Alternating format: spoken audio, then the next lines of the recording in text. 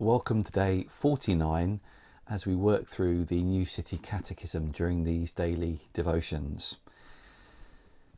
Question 49 says this: where is Christ now?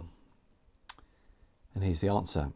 Christ rose bodily from the grave on the third day after his death and is seated at the right hand of the Father, ruling his kingdom and interceding for us until he returns to judge and renew the whole world. Where is Christ now? Christ rose bodily from the grave on the third day after his death and is seated at the right hand of the Father, ruling his kingdom and interceding for us until he returns to judge and renew the whole world. And the reading today is from Ephesians chapter 1, verses 20 and 21. Ephesians 1, Apostle Paul writing, "He raised Christ from the dead and seated him at his right hand in the heavenly realms, far above all rule and authority, power and dominion, and every name that is invoked, not only in the present age, but also in the one to come." And the reflection today is written by David Bisgrove. No doubt you've heard the phrase, out of sight, out of mind. Someone who's not around, whom you haven't seen in a long time, doesn't have much impact or relevance in your day-to-day life. The Bible tells us that after Jesus' resurrection, he ascended into heaven, disappearing from view, out of sight. But we're also told that because of where he now resides, we can be assured that he's relevant in our daily lives. So where is Jesus now? He's seated at the right hand of God the Father. But what difference does that make to us in our day-to-day lives? Well, first, it reminds us that Jesus rules over all creation. When you struggle with discouragement or disappointment or bitterness about the way your life is going, or when you're discouraged and angry about all the injustice and evil in the world, consider where Jesus is now. He's at the right hand of God the Father.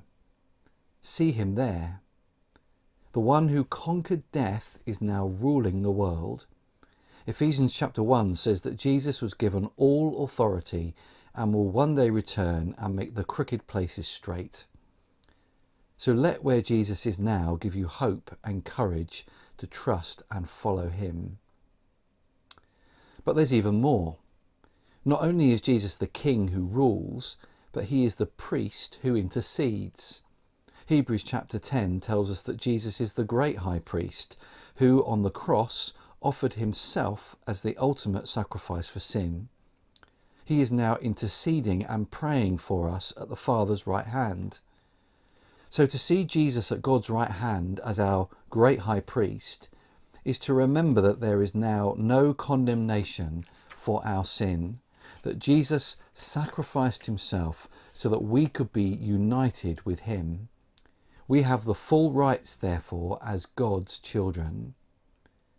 So yes, Jesus is out of sight. We can't physically see him, but he is active in our day-to-day lives and in this world at the right hand of God the Father, ruling as our King, interceding as our priest, and waiting to return when he will wipe away every tear, beat swords into plowshares, and flood the world with his glory and grace.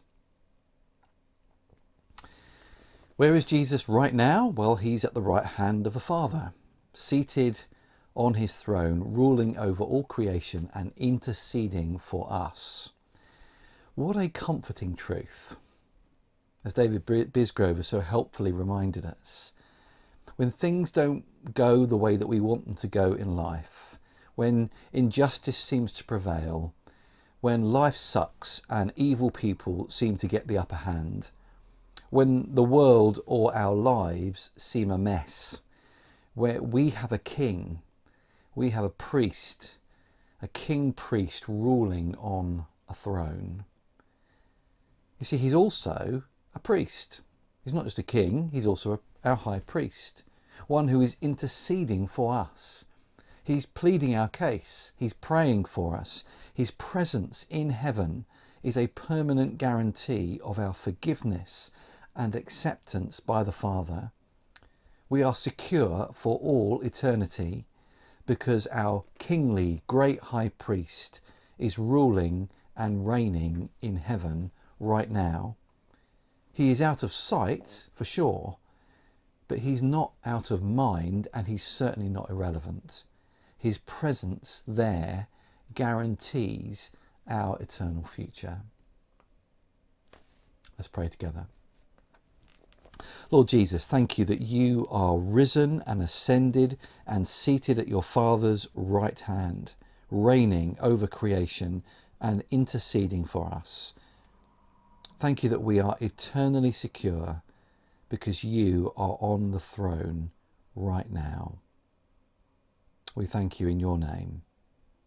Amen. Thanks for joining me today. See you next time.